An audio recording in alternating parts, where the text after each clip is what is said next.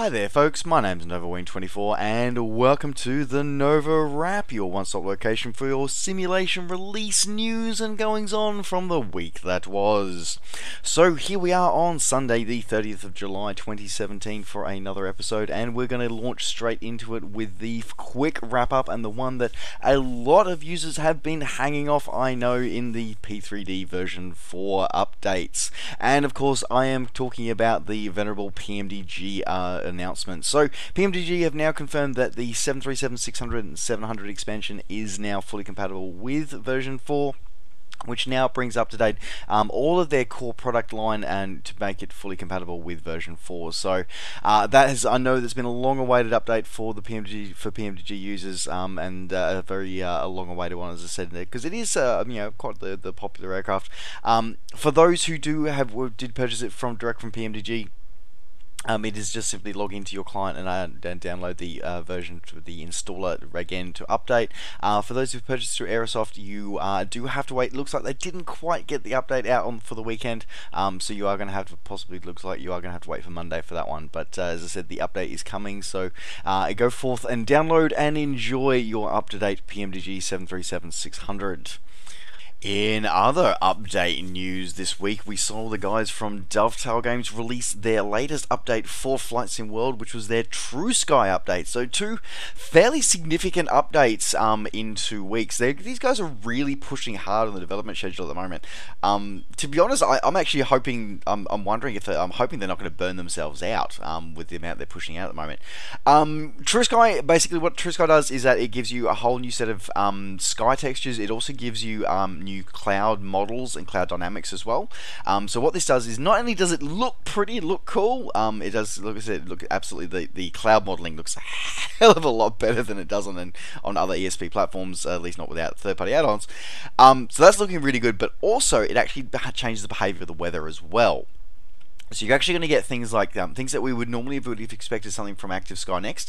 Unfortunately, no live weather at the moment. But as I said, you're going to get the actual dynamics, the weather, the way the weather changes, the way it impacts your aircraft, the actual effect of the turbulence on your aircraft, and the effect of clouds, and the sort of the visibility layer, the visibility changes when you're in clouds. So that really comes through in this update.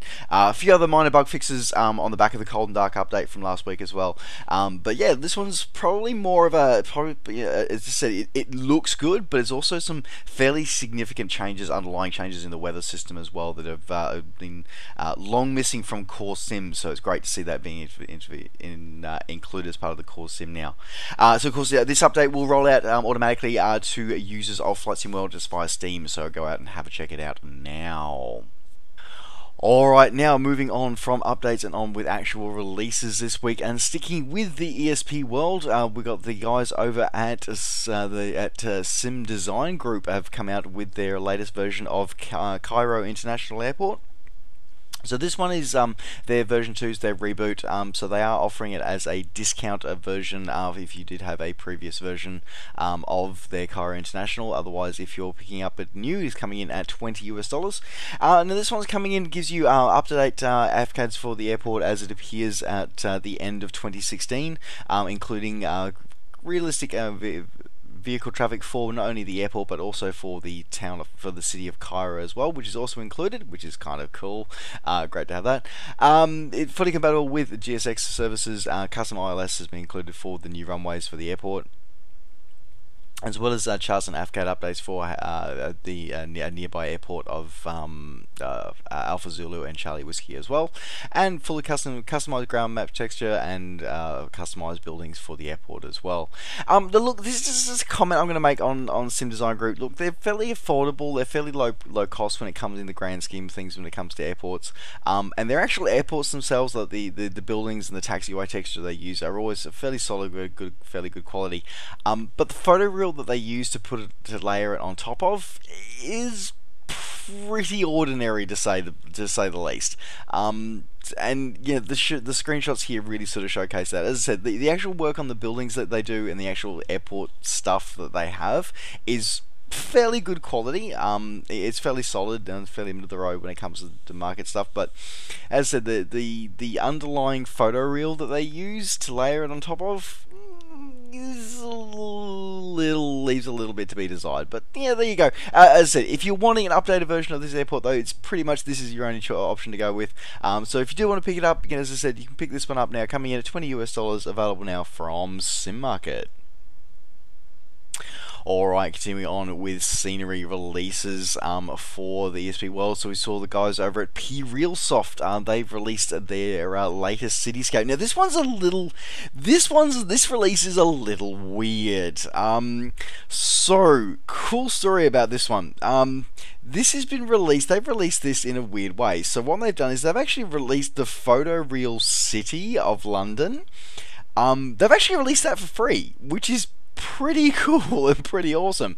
But you get zero autogen with it, like absolutely nothing. It is dead flat.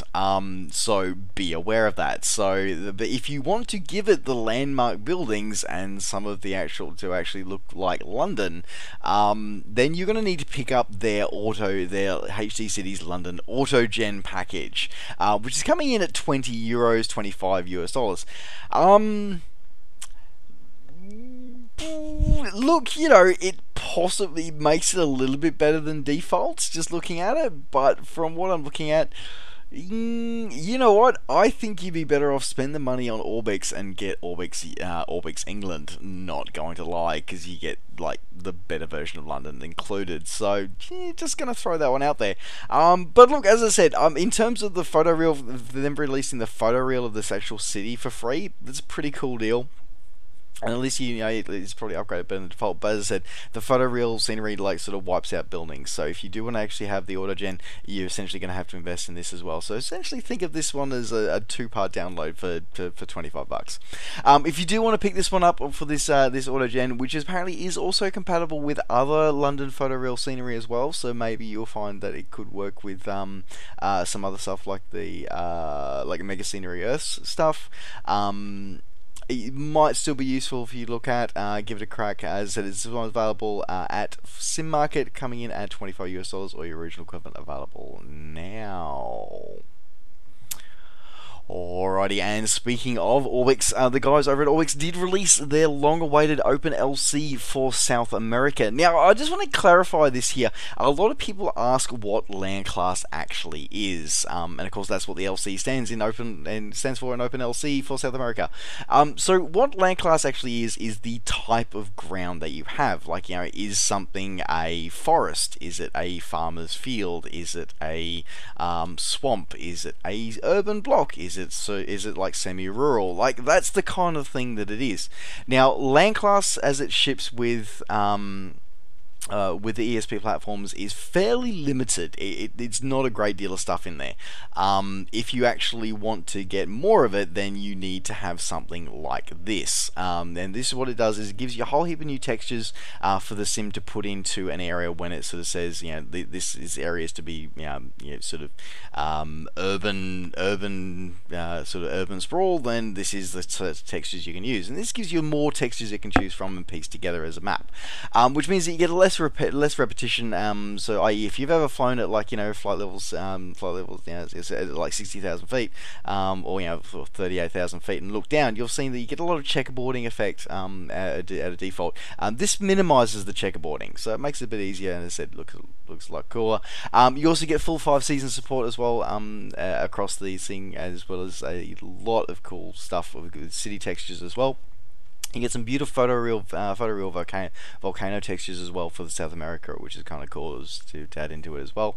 And this is designed to work. You are required to have FTX Global as a bare minimum installed if you are going to be purchasing the OpenLC South America, and it is highly recommended that you have Ev Global Vector installed as well. So if you are wanting to add this one to complete your Americas collection from Orbix, then this is available now, coming in at $55 Australian, so around about 50, just shy of $50 US, or your original equivalent, available now from Orbix.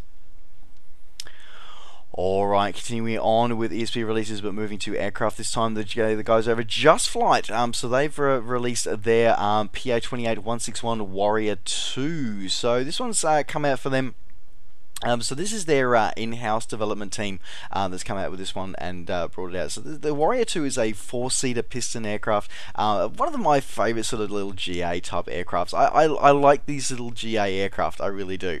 And this one's been released now, as I said. Now, this is interesting. Now, this is the guys are Just Flight this time. Now, normally what they do is they release this, they'll release a one-size-fits-all release.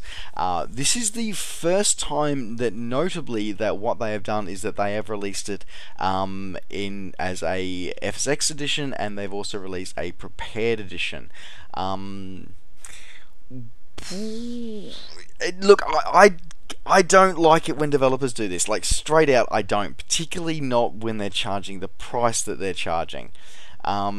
So we're talking 40 over $40 here, and no lower cost for the FSX version. Now I would have been okay with this if they pushed this out at, say, $30 for the FSX edition, $35 for the prepared edition, and then $42 to $43 for the combined edition. I would have been okay with that, but whacking people with $40+ for each version, that's a bit rich. It's a bit nasty. But don't get me wrong, this is looking at as a very high fidelity version of this aircraft and looking pretty amazing, and very slick. So you're definitely going to be rewarded with your version for this.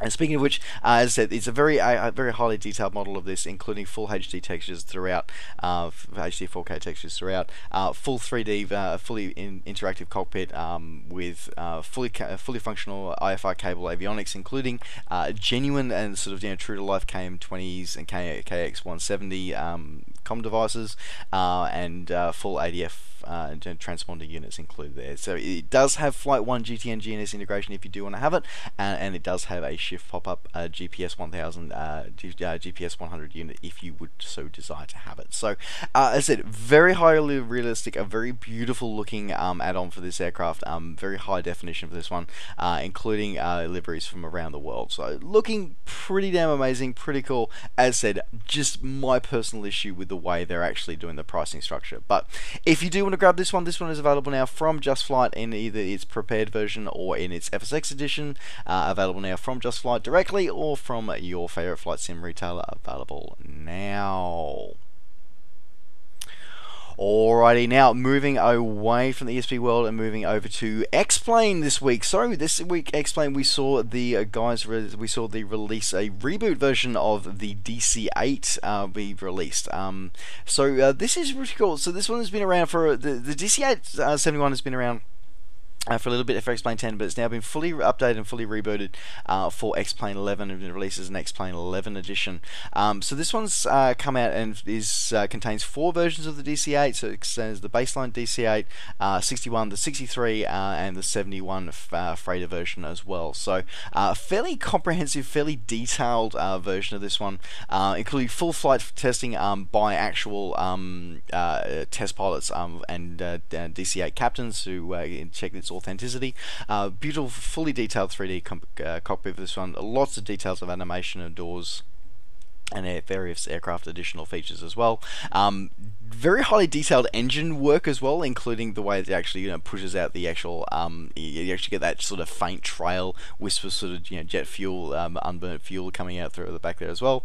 Multiple choices of customized speedback options as well, and very highly detailed, graphically challenging and graphically settable options as well, to enable you to actually flex your system with your system's capabilities as well. So as I said, it's a reboot. It's been around. It's been a solid performer before for X-Plane 10.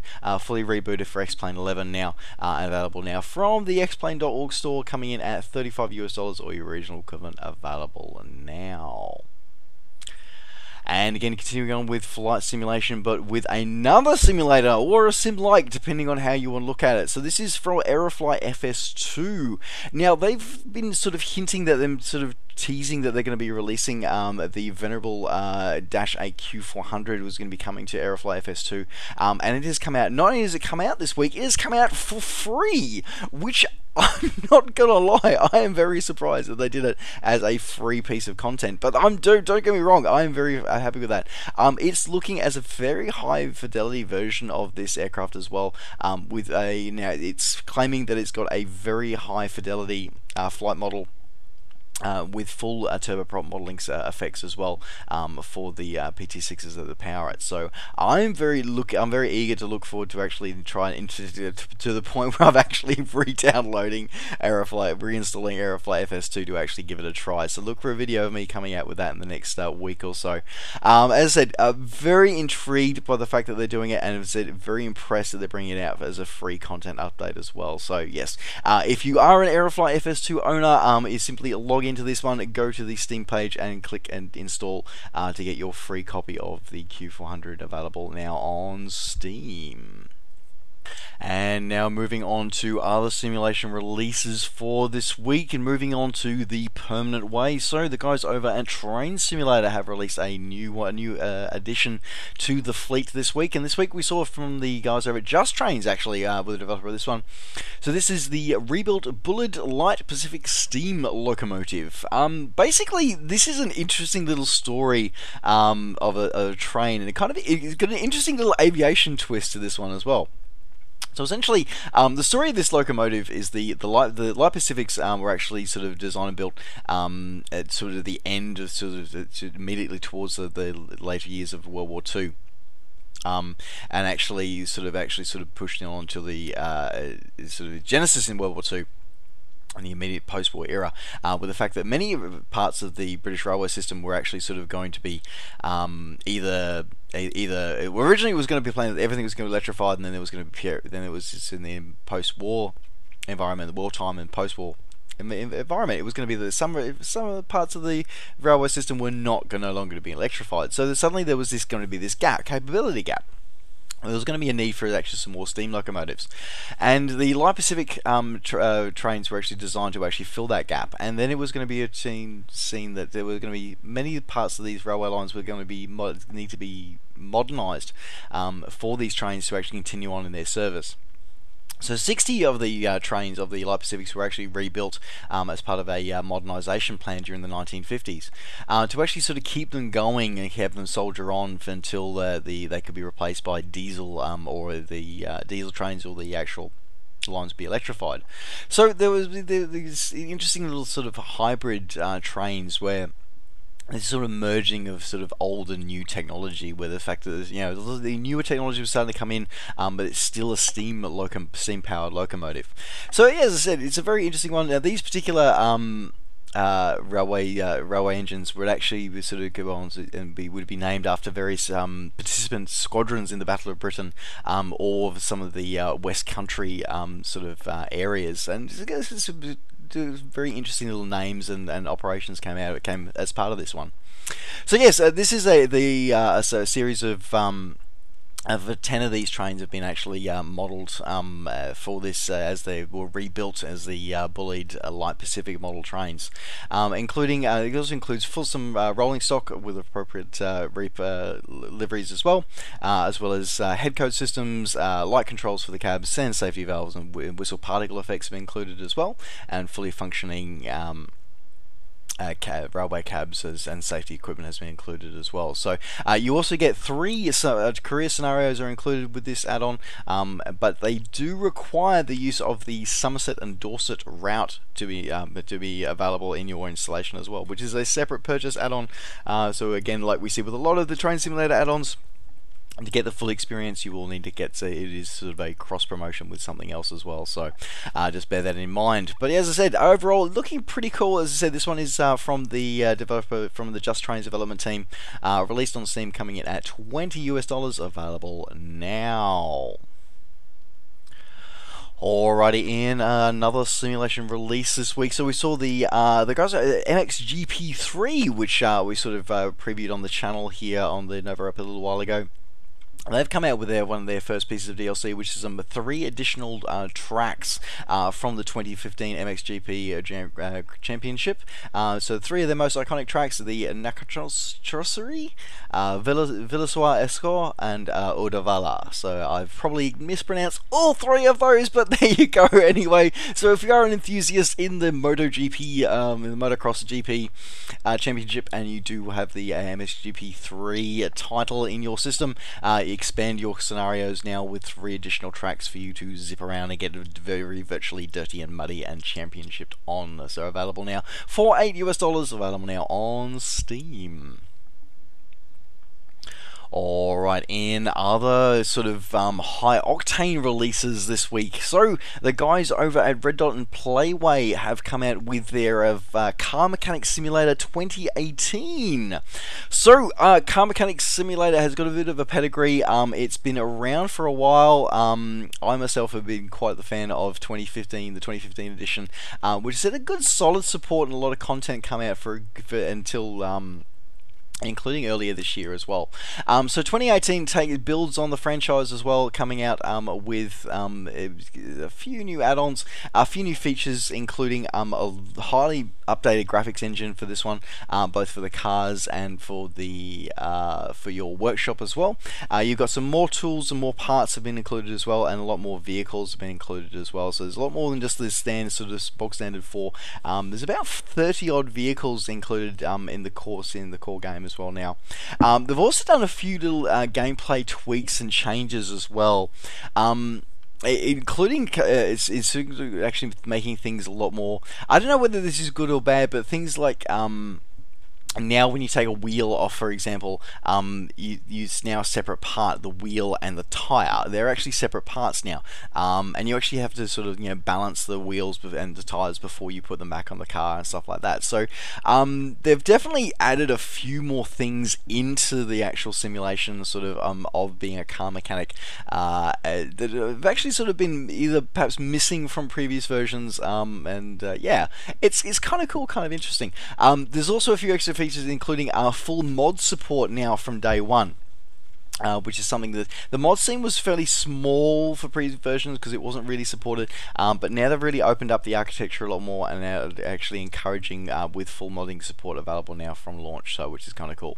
Now with the launch also comes 2 day 1 DLCs. Now I'm not a huge fan of day one DLC. I'm really not. I think it's a bit shit actually personally, but they have chosen to come out with 2 day 1 DLCs. Now this is to add 2 officially sanctioned sets of vehicles to the sim. So there's the Mazda DLC. So the Mazda DLC gives you the Mazda RX-7 and the Savannah RX-3 from 1978 vintage, and the Dodge DLC, which gives you the Dodge Charger and Dodge Challenger, so from the 1960s and 70s. So really cool that you get the full official, they're actually officially sanctioned DLC, and the actual genuine cars are in there. Little bit disappointing that it's day 1 DLC, but if you do want to pick it up as part of your launch bundle, you can pick it up the bundle, the Silver Edition bundle, which gives you discounts on the DLC, so you can get the whole package for less than $25. Incidentally, if you are an existing owner of 2015 or 2014, you do actually Steam will actually send you a 10% discount code as well for you to upgrade to the latest version as well, so that's kind of cool. So you get an additional 10% on top of the launch bonus as well, so keep an eye out for that if you do want to grab it and continue your example on, with a few extra features available now on Steam.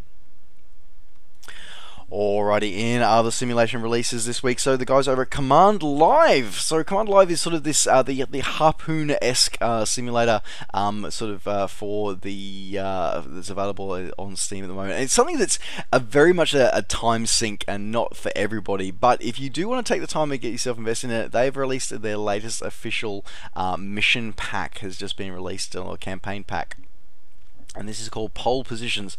Basically, it poses a near-future scenario of actual sort of a bit of conflict in the Arctic. So, sort of going through what happens when the global warming sort of starts making the poles more accessible.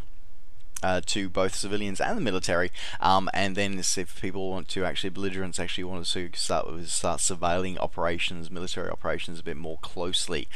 So very interesting scenario that's been posed in this DLC and in this campaign pack.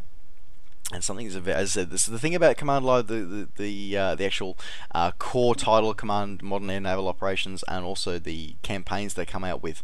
They're very much realistic, so yeah, very interesting with that one. So yes, so only $3 for the campaign pack, coming in. As I said, interesting. Not going to be for everybody, but as I said, if you are someone who does enjoy this sort of Harpoon-esque series, you'll probably one for you to actually look at picking up. So yes, available now on Steam.